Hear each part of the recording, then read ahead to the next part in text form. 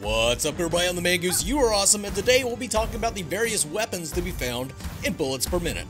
Not only will I discuss how the weapons function, but I'll also be rating the weapons today by placing them in various tiers.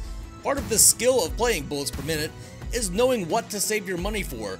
Maybe sometimes don't spend your coins on the various skill ups located around the game, but save them up for certain weapons. I'm going to tell you which weapons to do that with today.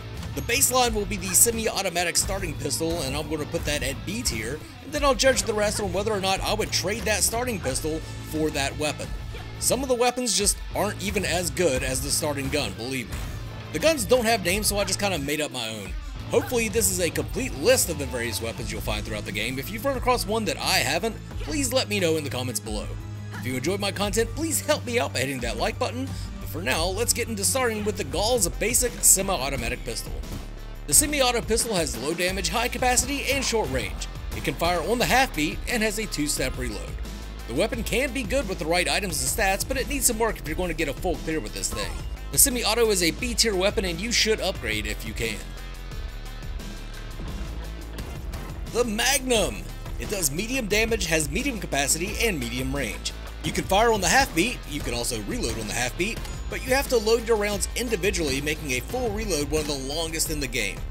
You don't have to wait till this gun is fully loaded to fire though, which is nice. This is my personal favorite of these starting pistols.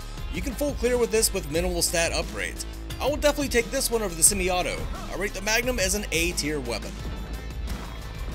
The shotgun pistol. This has medium damage up close that falls off with distance, low capacity, and low range. You can fire on the half beat and it has a 3-step reload. This weapon isn't bad, but to get the full benefit from it, you have to get in close, which is never where you want to be with a shooter. I think it's about equal to the semi-auto. I'm putting this one at B tier.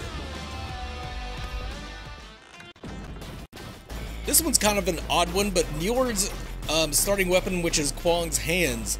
It has low damage, infinite range, infinite ammo, and you can fire on the half beat and there is no reload. Can't really compare this to the other weapons since you can't buy his hands, and when you play as him, you can't buy weapons. I do like using him though. If you can get the quarter note that allows you to fire 2 projectiles at a time, you'll be good to go for a full clear. I would put it as a B tier weapon. The sawed-off double barrel, which is Odor's starting gun. I don't know if I'm saying that right. They use a odd, kind of hard to read font in the game, and they're strange names anyway. But anyway, it has very high damage up close that falls off, low range, low capacity. You can fire on the half note, and it has a 2-step reload. This thing is vicious up close, but the low capacity combined with having to be in your target's face make it difficult to use. Try to invest in range and clip ups if you get this one. I personally don't like it much, but it's the best of the shotguns, so I'll say it's B tier. The BFG, the big fucking gun, my personal favorite weapon. Very high damage, infinite range if you hit, and low capacity. You can only fire this one on the full beat, and it has a 3-step reload. Once you get this thing, you're set for a full clear. It's a hit scan weapon if you actually hit your target. If not, you still fire off like a weird little projectile. It hits hard as hell, so there's no real need to invest in damage or range. The only thing you really need is some clip ups to increase the capacity. The BFG is an S tier weapon. If it's offered to you, do whatever it takes to pick this one up. The magazine fed shotgun. This has high damage up close, medium range, medium capacity, and you can only fire on the full beat, but you can pump it on the half beat. It has a 2-step reload. The shotguns in this game are ass. They fire slow and you have to be in close to get the full effect. I would not trade the semi-auto pistol for this thing. This is a C tier weapon.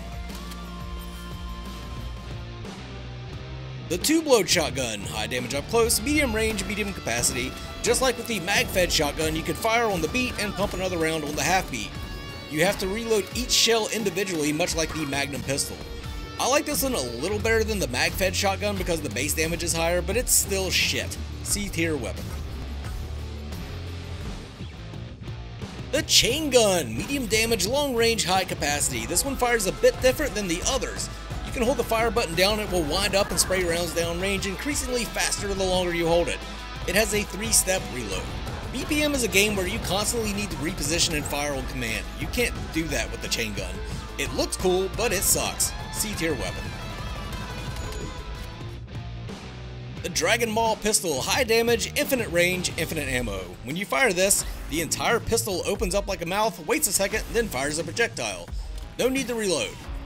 Maybe I'm missing something here, but this gun is absolute garbage. Worst weapon in the game. Please let me know if there's some secret to using it. It's slow as snail semen and the damage does not make up for it. This is some D tier trash. The energy pistol, high damage, long range, infinite ammo. You can fire on the half beat and there is no reload. The weapon does overheat, but not for very long. While it can be odd getting used to suddenly firing projectiles instead of it being hit scan, the damage, fire rate, and infinite ammo more than make up for it. I love this thing. If you can get quarter note and the double damage shield, you'll shred everything with ease. S tier god gun. The rocket launcher, high damage, infinite range, medium capacity. You can only fire on the full beat. Each rocket needs to be reloaded individually. The rocket launcher can be fun since it has explosive rounds that are good for getting past shields, and you can also rocket jump by timing your jump with a rocket fired at the ground. You can shred bosses with the launcher, but the slow moving projectiles make it difficult to hit flyers. If you've played this game at all, you know that the flyers are the most dangerous enemy in the game. For that reason, I'd give this a C rating. I would not trade the starting pistol for this thing. The assault rifle has low damage, medium range, medium capacity. You can fire 3 rounds on every half beat, and it has a 2-step reload. This is a pretty straightforward weapon. It doesn't really do anything that the base semi-auto pistol can't, but it's just better baseline, which means you don't have to put as many stats into it to make it work. I'll call this A tier, but just barely. The 4-barrel pistol, very high damage, low range, low capacity. You can fire on the half beat and it has a 3-step reload. The quick damage you can pump out with this gun makes it one of my favorites and a certain upgrade to the baseline pistol. You will need to try and pick up some range whenever you can though. A solid A tier weapon. The flat cannon, high damage, medium range, medium capacity. You can only fire on the full beat and it has a 3-step reload. I thought this was a grenade launcher at first, but it functions more like a flat cannon. You fire off shells that explode midair. This can be great for taking down multiple flyers, but the limited range means that you'll have to do some dancing to get close enough to be effective with it in later levels. I would rather just have the pistol for real. C tier weapon. The energy blaster. This is a medium damage, infinite range, infinite ammo. You can only fire on the full beat and there is no reload. This weapon is very rare and I don't know why because it sucks donkey balls. The energy projectiles it fires explode, which is nice, but trying to hit anything that flies is a nightmare. The damage isn't great either. I would expect something with so many shortcomings to deal much more damage. D tier, don't waste your time with this thing. The claw launcher, insanely high damage, infinite range, very low capacity. You can only fire on the full beat and it has a 2-step reload. Again, I don't know why the rarest guns in the game are so bad. Baseline, this thing has 1 round. It fires a projectile that explodes on a delay once you connect with your target. You can use it to launch yourself into the air, which is fun, but the slow projectile combined with the delay damage makes it very difficult to use. Crazy damage ain't enough to bring this weapon out of D tier hell.